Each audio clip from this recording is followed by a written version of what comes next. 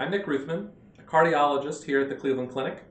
We all know we're supposed to brush our teeth to keep our mouth healthy. When I was a kid, my mom would tell me most nights at bedtime to only brush the teeth you want to keep.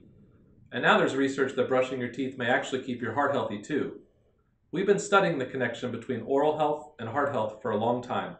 And though we haven't found that taking care of your teeth will definitively prevent heart disease, some studies have found that people with gum disease may be twice as likely to have a heart attack or a stroke.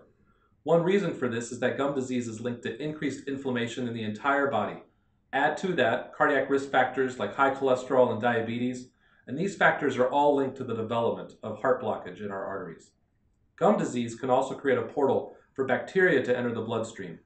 Research has shown that the same bacteria from common oral infections has also been found in plaques and blockages that form in our heart arteries, and if left untreated can lead to a heart attack, or these same plaques can break loose, leading to a stroke. You especially want to be careful if you have artificial heart valves. Bacteria from your mouth can also enter and attack heart valves, potentially leading to heart failure and the need for surgery. It's important for patients with artificial heart valves to take antibiotics prior to dental procedures. We are continuing to research this, but there are enough studies now that show a link between gum disease and heart disease that I recommend to my patients to be sure to practice good oral hygiene. That keeping your mouth, teeth, and gums healthy is an important part to keeping your whole body healthy, especially your heart.